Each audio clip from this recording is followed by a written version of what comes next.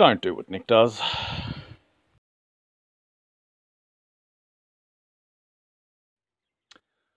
Alright, so today is rear sprocket day on the Mk5 hybrid project.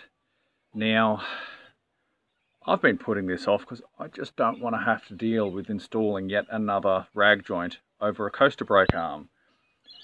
I've always had to bend the coaster brake arm out and it's just been an absolute nightmare. But I have seen this trick where instead of using the two rag joints, you just use the one on the inside of the rim and have the sprocket hard up against the spokes. This is supposed to prevent the necessity for bending the coaster brake arm, but what this process also has the risk of doing is not clearing the tyre. So as we see, there's our, if we can get right in there, there's our coaster brake arm. Now,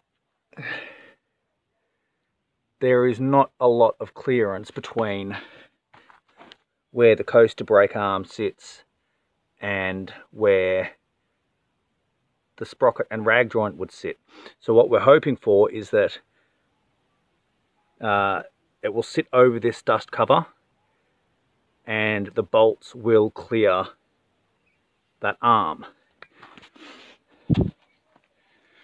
So I've got everything I need for this install, which is obviously the sprocket, the one single rag joint to go on the inside, 9 bolts and assorted 10mm spanners and sprocket. Of course a 15 to remove the wheel. So we're really not going to know how this is going to work out until we get started. Alright, so I don't intend on filming the entire process of me putting on the rag joint because it'll be an hour of me cussing and swearing and carrying on. But what I'll do is basically a highlights reel. If I see something relevant, I'll hit record and we'll do it that way. Because the rag joint is the hardest part of a motorized bike install. I found it to be the most reliable. I have used a hub adapter and that destroyed half a dozen spokes on my wheel. The rag joint is a pain in the bum, but it's worth it in the long haul, in my opinion. And I've only built, 4 or 5 of these bikes, but I've had less issue with a rag joint than with a hub adapter, so rag joint wins. The wheel's off. The bike is precariously balanced in the long grass, resting up some loose house planks. Don't do what Nick does. So, of course, we still need to remove the coaster brake arm to put the sprocket on, because not in a million years are you going to be able to just slide it on like that. It just doesn't work. So, we do have to remove this nut.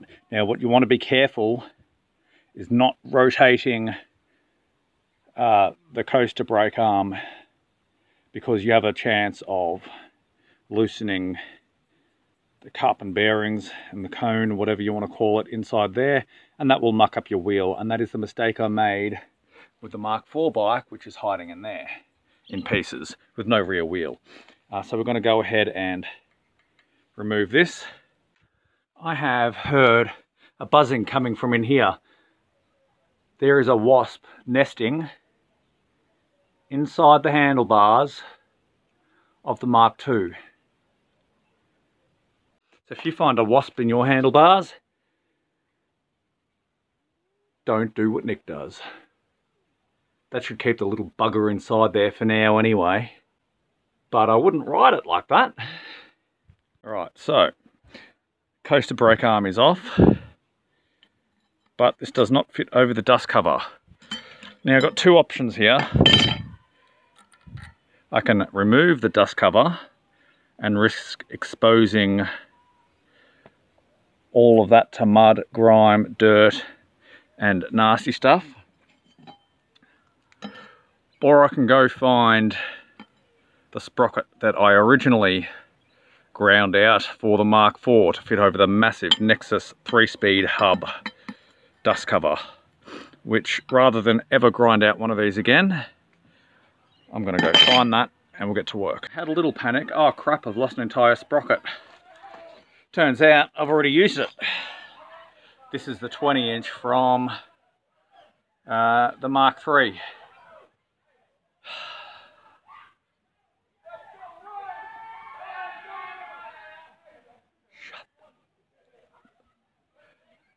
It's Boxing Day. People are celebrating. They're a bit loud. Alright, so I've got to go ahead and pull this one off and it should be good to go on our build. I mean, obviously it fits over. Alright, so that's on.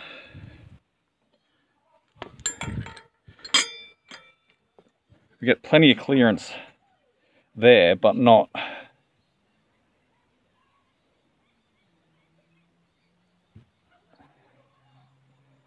I don't think the chain is going to clear the tyre. So I've only got 3 bolts in there at the moment, just in the middle of every little crescent plate there. Now I did that just because I want, before I go too far, to just see what kind of clearance we're actually getting. And it looks tight, but we're going to throw a chain on there and just see if we can estimate what it's going to look like. I think we might just get away with that. Yes, not going to get away with that. Now shut down. It's dirty hands. Dirty hands indeed. Cool done. Cool done. This hand is dirty. It might rub on the tyre a little bit.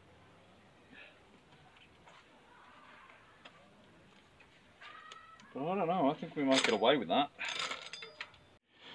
Now, remembering that the engine isn't actually tightly bolted down yet, so we've got a bit of wiggle room in the angle there, it will most likely rub the wheel at some point or another.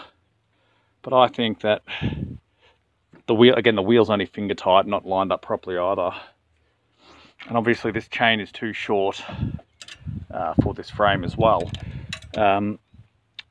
But I think that's looking pretty good to me, and I'm happy to move forward with the build. So I'll go ahead and finish up that rag joint, and worst case scenario is I'll pull it all apart and start again. But this alignment does look close, but then again it always is. But we'll pull that wheel back off and finish bolting our rag joint together. Rag joint is on.